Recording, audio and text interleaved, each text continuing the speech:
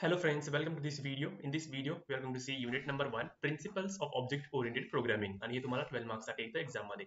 So in today's video, we are going to see point number 1.3 आणि त्यातलं आपण बघायचं आहे type compatibility आणि बघायचं आहे type casting.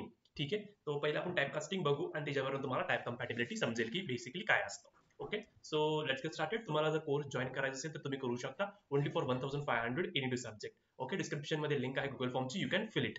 Okay so let's understand type casting. Okay तुम्ही सी मध्ये बघितलं same as it is C++ मध्ये आहे. टाइप कास्टिंग म्हणजे काय? Converting one data type two another data type. Okay from one data type you have to convert into another data type. Okay एक data type से दूसरे data type में हमें convert करना है, मतलब converting a variable. Okay variable को convert करेंगे एक डेटा टाइप से दूसरे डेटा टाइप में. This is your typecasting. So typecasting in C++ is a process of converting a variable from one data type to another data type. Okay, do you get this? Okay, so there are two main types of typecasting. So दो type में divided. First one is implicit typecasting and second one is explicit typecasting. ये same as it is C में जो आपने सीखा है same as it is यहाँ पर है, सारा same concept. Concept is same है सारी, ठीक है? So let's understand first implicit typecasting. So implicit typecasting means automatic conversion. C++ automatic convert करता है. ओके ऑटोमेटिक कैसे कन्वर्ट होता है? आप अगर स्मॉलर डेटा टाइप से लार्जर डेटा टाइप में कन्वर्ट कर रहे हो तभी वो ऑटोमेटिक कन्वर्जन होता है. ओके स्मॉलर डेटा मतलब आपको पहले हिरार्ची पता होनी चाहिए. वेट ओके ये आपको हिरार्ची पता होनी चाहिए.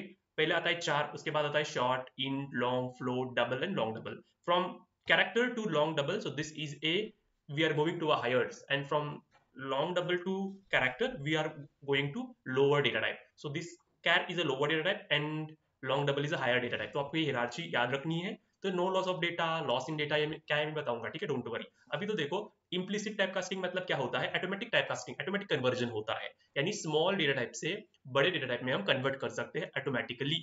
ओके और एक्सप्लिसिट टाइप कास्टिंग क्या होता है? When we do from a larger data type to a smaller data type. Okay वो मैन्युअली हमें करना पड़ता है. Okay we do it manually. अगर हम बड़े डेटा टाइप से छोटा डेटा टाइप में कन्वर्ट कर रहे हैं so that comes under explicit casting.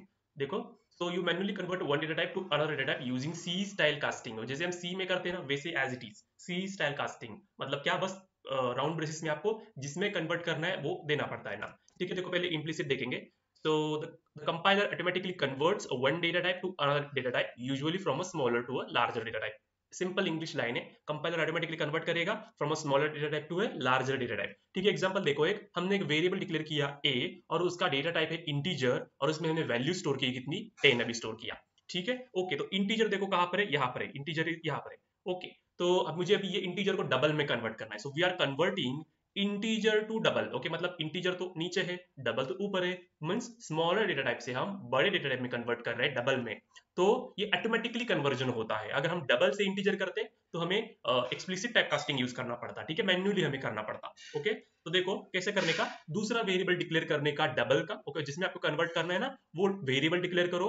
Okay variable मैंने बी डिक्लेयर किया और जिसमें कन्वर्ट करना है उसका डेटा टाइप डिक्लेयर करो. और बस जिसको कन्वर्ट करना है वो असाइनमेंट ऑपरेटर लगाओ इज इक्वल टू और जिसको कन्वर्ट करना है वो वेरिएबल का नाम वहां पर डाल दो बस. So this is the implicit type casting. Okay very simple programme देखेंगे इसका. ओके तो पहले मैंने आईओ स्ट्रीम किया मतलब लाइब्रेरीज इंपोर्ट किया यूजिंग नेम स्पेस स्टैंडर्ड. ये किसके लिए मैंने यूज किया है? सी आउट सीन जो लगेगा उसके लिए मुझे वो लगेगा using name space standard STD. Okay उसके बाद मैंने एक मेन फंक्शन डिक्लेयर किया और मैंने यहाँ पर इंटीजर यूज किया है. इंटीजर यूज किया मतलब मुझे क्या एक रिटर्न होगी वैल्यू 0, मतलब इंटीजर वैल्यू मुझे रिटर्न होगी. ठीक है ये तो बेसिक सा कोड है. मैंने पिछले जब प्रोग्राम हमने किया था राइट डेटा टाइप का उसमें मैंने एक्सप्लेन किया था प्रोग्राम. तो देखो मैंने एक वेरिएबल डिक्लेयर किया है integer a is equal to 10. एक वेरिएबल a डिक्लेयर किया वो इंटीजर टाइप का है और उसमें वैल्यू मैंने क्या स्टोर की है? 10 स्टोर की है. ठीक है दूसरा मैंने वेरिएबल डिक्लेयर किया b, वो डेटा टाइप है उसका डबल. तो मुझे इंटीजर टू डबल करना है तो इज इक्वल टू मैंने बस a डाल दिया मतलब ये है वो डबल में हो गई. ठीक है so convert integer into double. ठीक है तो इंटीजर वैल्यू 10 मैंने डबल में कन्वर्ट की. ठीक है देखो फिर मैंने क्या किया?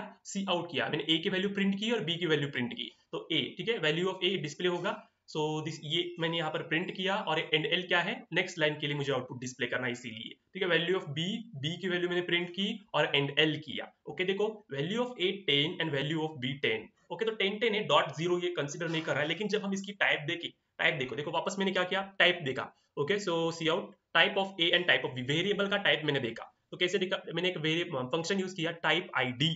टाइप आईडी से हम उस वेरिएबल का टाइप जान सकते हैं. ठीक है तो type ID a dot name use किया मैंने.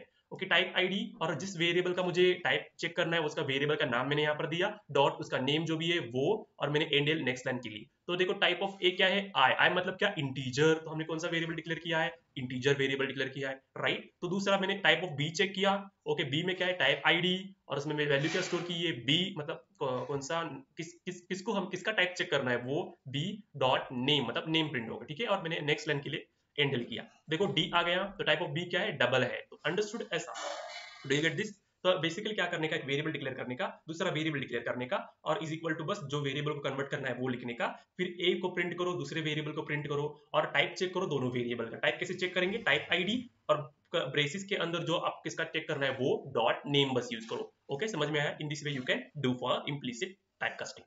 Do you get this? Okay, now explicit type casting हम सेम ही है, सी जैसा, मतलब converting one data type two another data type. Okay, अगर हम larger data type two smaller data type कर रहे हैं तब हम क्या यूज करेंगे, एक्सप्लिसिट टाइप कास्टिंग, मतलब मैन्युअल कन्वर्जन, हमें कोड लिखना पड़ेगा, राइट। देखो कैसे करेंगे, तो same code as it is. देखो पहले एग्जांपल देखो, डबल से इंटीजर कर रहे हैं हम, ठीक है, देखो डबल से इंटीजर कर रहे हैं, from double we are converting to the integer. Okay, तो देखो larger data type two smaller data type हम कर रहे हैं। ओके, तो double x is equals to 9.5, double है 9.5, अभी मुझे इसको कन्वर्ट करना है इंटीजर में। ओके, तो कैसे करने का, एक इंटीजर वेरिएबल डिक्लेयर करो, इंटीजर वाई, ओके, और करली ब्रेसिस के अंदर, मतलब राउंड बेसिस के अंदर आपको किसको कन्वर्ट करना है वो लिखो यहाँ पर, इंटीजर। ओके, और x जिसको आपको कन्वर्ट करना है, जिस वेरिएबल को आपको कन्वर्ट करना है वो यहाँ पर लिखने का। Okay, so x will be converted into the integer, and जो भी वैल्यू होगी वो हम y में स्टोर कर लेंगे।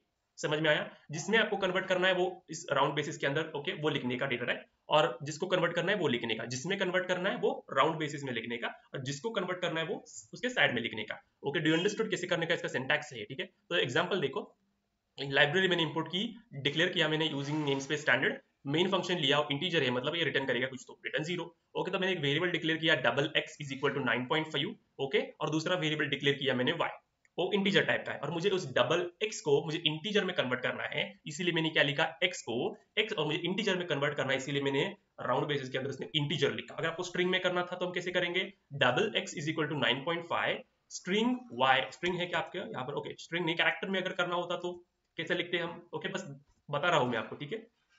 कहा गया, ओके, देखो यहाँ पर तो कैरेक्टर में अगर आपको कन्वर्ट करना होता तो कैसे लिखते हैं, यहाँ पर double x is equal to 9.5 char x, और यहाँ पर कैर वाई कर देते। ओके, और अगर आप टाइप चेक करते हो, अभी तो ये 9.5 है, ओके, तो आप इसका टाइप चेक कर लो, हो जाएगा, ठीक है।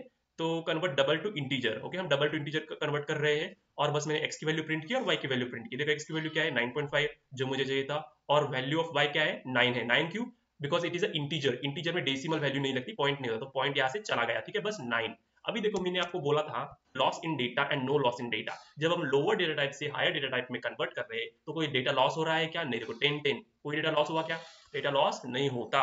और जब हम हायर डेटा टाइप से लोअर डेटा टाइप में कन्वर्ट कर रहे हैं, ओके, तब लॉस इन डेटा होता है। मतलब क्या, देखो अगर मेरी वैल्यू 9.5 है तो स्मॉलर करते वक्त देखो बस वो 9 हो रही है, 0.5 का लॉस हो रहा है यहाँ पर। So this is data loss होता है जब एक्सप्लिसिट टाइप कास्टिंग कर रहे हैं, नॉट ऑल टाइम बट हो जाता है when we are converting from a higher data type to the lower data type. Data loss नहीं होता from a lower data type to the higher data type. Okay, do you understand? This is a type casting.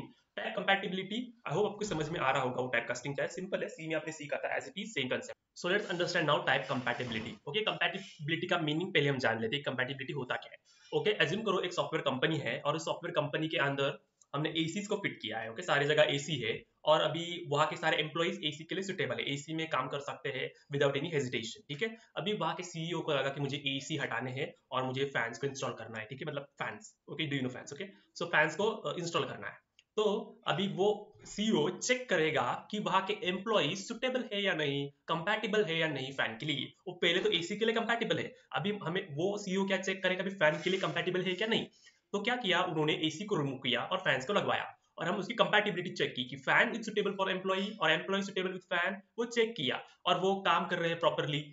वो भी fan install करने की वजह से वहां कोई प्रॉब्लम नहीं आया, उनको जैसा काम था वैसा ही काम चल रहा है properly. So this is compatibility. Okay, अभी इन टर्म्स ऑफ प्रोग्रामिंग हम बात करें, so when we change one data with another data type, okay, when we change a one data type with another data type, okay, without causing any error, okay, अगर हमने change किया और वहां पर कोई एरर नहीं आया, प्रोग्राम का बिहेवियर नहीं चेंज हुआ, then we can say it is compatible. okay, अगर कोई एरर आ रहा है चेंज करने के बाद तो वो कंपैटिबल नहीं है, ऐसा ही चीज है। और ये this is done with implicit and explicit. इतना कोई डिफरेंट टास्क नहीं है, it is same as it is type casting. ठीक है, सेम कंसेप्ट है, बस टाइप कंपैटिबिलिटी का आपको डेफिनेशन याद रखो बस. और it is governed bye implicit type compatibility and explicit type compatibility. उसके अंदर सेम ही है, implicit type conversion and explicit type conversion, same as it is.